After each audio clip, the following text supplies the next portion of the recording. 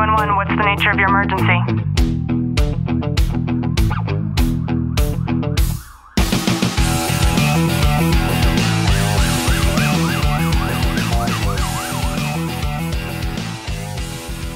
Welcome back to another episode of Tactical Living by Leo Warriors. I'm your host, Ashlie Walton. And I'm your co-host, Clint Walton. In today's episode, we're going to talk about the difference between multitasking and switch tasking, and how not knowing the difference means that you're about to fry your engine. So just sit back, relax, and enjoy today's content. I know that switch tasking is something that we've made mention of in the past, but I'm bringing it up again because without understanding how important it is to realize that there is no such thing as multitasking, it's difficult for us to fully disconnect from work. Something that really hits me is the switch tasking and multitasking concept. For me personally, I love to come home on my first day off and clean the house. Something I've always just enjoyed to really do. Normally, I do this if Ashley's not here, or if she is, then we clean together, but she's more do one thing at a time and very direct in her approach to cleaning. And I'm the complete opposite. I pull out everything and I just hop all over the house and kind of do things backwards in her mindset. But it makes sense to me. But I really started realizing how negatively that really impacts the whole process in my cleaning. I start in the kitchen and then something comes to me where, okay, I'm going to vacuum now. And then now I'm going to clean the bathrooms. And I'm kind of going back and forth between all three of these instances simultaneously. I'm doing one thing after the other, thinking, well, I need to let the bleach sit in the toilet a little bit longer. I need to fold the blankets before I bleach the floors. And it's just, I got to a point to where I really started looking at, okay, I'm done cleaning now. And then I look and half the house hasn't even been cleaned because I thought I already did it. Because I went from area to area of the house and kind of hopped all over the place. I love that you point that out. And it's a proven fact that by focusing on one task at a time, you're significantly more efficient when it comes to time management and your proficiency and also the final outcome of whatever it is that you're working on. And as Clint's talking about this, we're getting ready to do a huge renovation at our house. We're adding on 1,500 square feet. As you sit there, I know that is the size of a lot of people's homes as it is. And we're very fortunate to be able to be in a situation to where we have the capability to do that. It goes a little bit further than just the vanity of expanding on our house. In looking towards the future, which is something that my mind constantly seeks, it's a great business investment when it comes to selling our house 15 years from now, which is what is on our plan. In addition to that, we're creating what will now be a workout room, but we're adding windows, a bathroom, and a closet so that we can also have it labeled as another bedroom. And eventually, my dad will probably end up moving in with us, and that will be his space. And truth be told, it's not 1,500 feet or 1,500 square feet of just space for my dad. We're also adding on to our bedroom and our closet and essentially making it the dream space for us because we spend so much time in there. And also because we know that we want to enjoy our space in the way that we want to for the next 15 years. And the reason I'm explaining to you what this project is for us is because when it comes to switch tasking versus multitasking, or essentially the insignificance or the non-existence of what multitasking even is, my dad's a contractor and I couldn't imagine multitasking while building a house. Essentially, it would be like framing up our bathroom and then going to frame up our new workout room. and then framing up our closet. It shouldn't work that way. Instead, you focus on one task at a time, you frame up the entire remodel, and then you move on.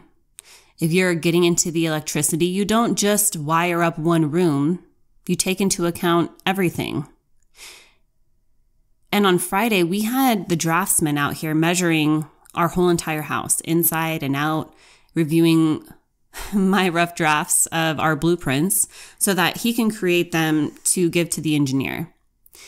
And I couldn't imagine if he had just done one bedroom inside and out and then gone outside and done the outside of it. Instead, he had a partner with him, and very meticulously, one was using an iPad to video record, while the other one was measuring from wall to wall, angle to angle, and they were doing it one piece at a time, starting from the outside, working their way in. And by noticing that and seeing how proficient they were, not only by measuring, but it was brilliant to have somebody walking through video recording as they announced different measurements throughout each room, wall by wall.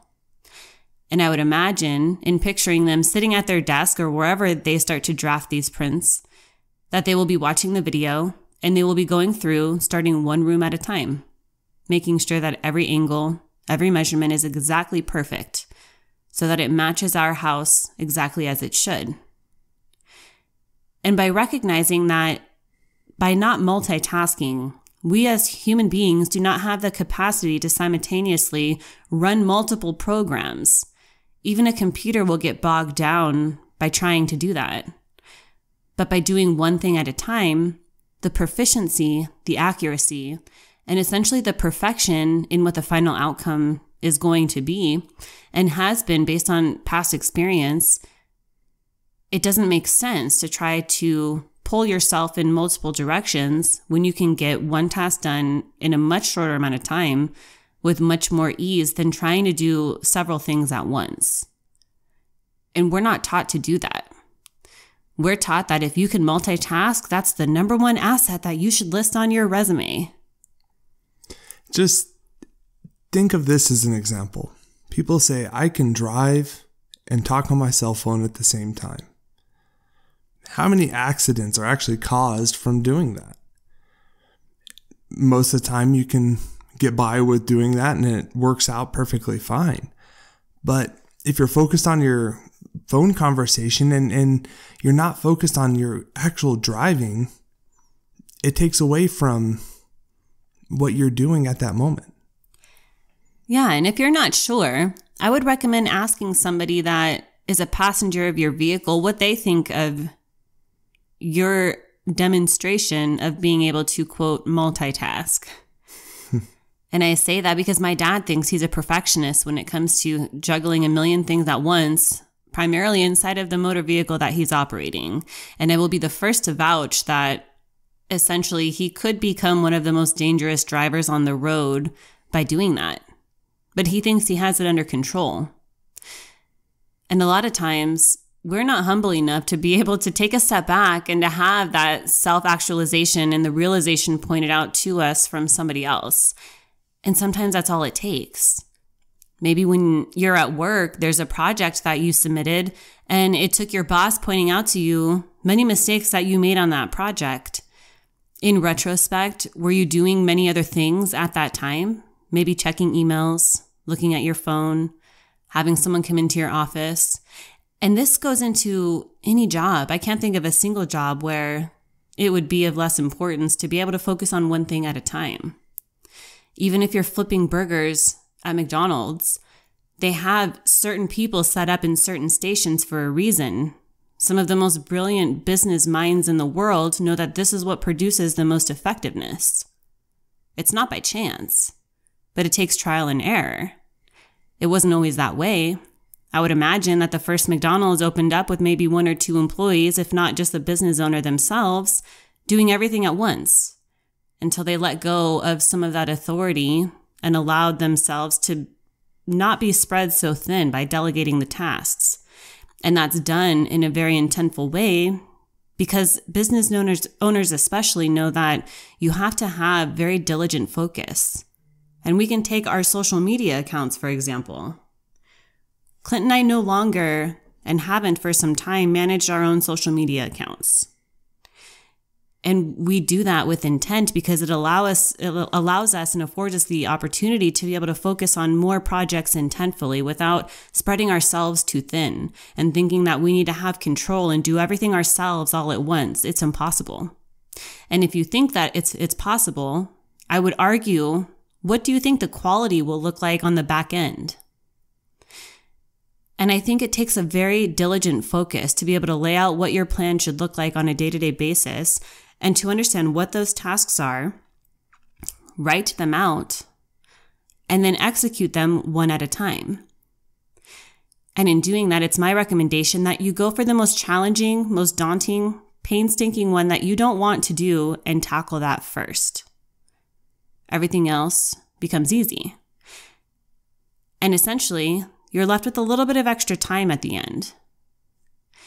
And when you're able to do that and you know that you have the ability to lay out what your focus points are and you execute them one by one without needing to take on several of them all at once, then you're able to get things done in a more effective way. And by being effective, it allows you to get things done quicker. And by doing things quicker, it allows for more of the perfection that you seek. And by doing that, it really enables you to focus more time on the things that are most important. The time with your family, with your friends, with your pets. The time to do the hobbies, more time on your health, your fitness, more time to read, to meditate, to go to church, to expand on whatever it is that's most important for you in your life. And when you understand that sometimes all it takes is creating a list and then executing that list by one item at a time, then you're really able to enjoy your tactical living.